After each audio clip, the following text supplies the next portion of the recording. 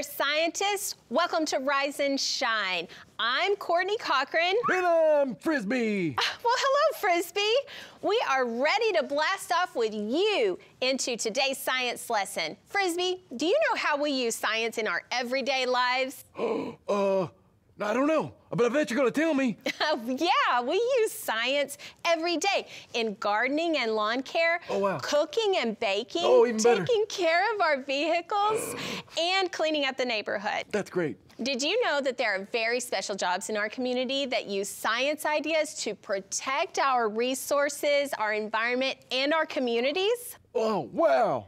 Yeah. Tell me more. Okay, I'm actually going to give you some examples of human problems in our community, and I want you to use your problem-solving skills to think of someone in the community who has a job that helps protect our resources in our environment and helps solve that problem. Oh, I didn't know we were going to have a test today. Oh, yes, we are, Frisbee. I hope you're ready.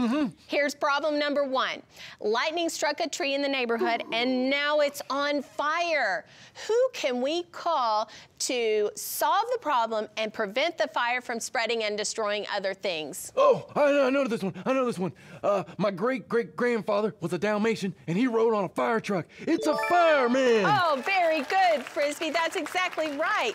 Firefighters work hard every day to respond to fire alarms, hazardous materials issues, medical emergencies, and other emergencies that threaten our resources and environment. They're a huge help to our community. Oh, yeah, they do a great job. Yes, they do. Okay, are you ready for problem number 2? Oh, I didn't know there was going to be multiples. There sure are. All right. All right, here we go. Too many people in the community are feeding the animals in the nearby park, and the animals are becoming way too friendly with the humans. Oh. Some of them are even becoming aggressive because they want more food from the humans. So who can we call to offer educational programs that will help the community understand how to treat the wildlife in the park? Well, I think I know this one because I can never do this job because I don't like roughing it. It's a park ranger. That's right, Frisbee. You're on a roll. Yeah. Park rangers do all kinds of helpful work in our parks and other protected areas. They are essential to keeping those beautiful public areas clean and safe and available for everyone to enjoy. They also do a great job. Yes, they do. All right, let's try one more, and this is going to be the most challenging of all. All right, lay it on me. Okay, here we go.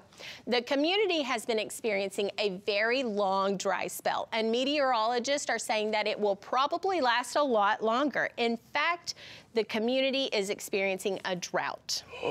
Homeowners, city planners, and farmers are wondering how will they be able to keep the plant life alive and thriving now that they can't use as much water?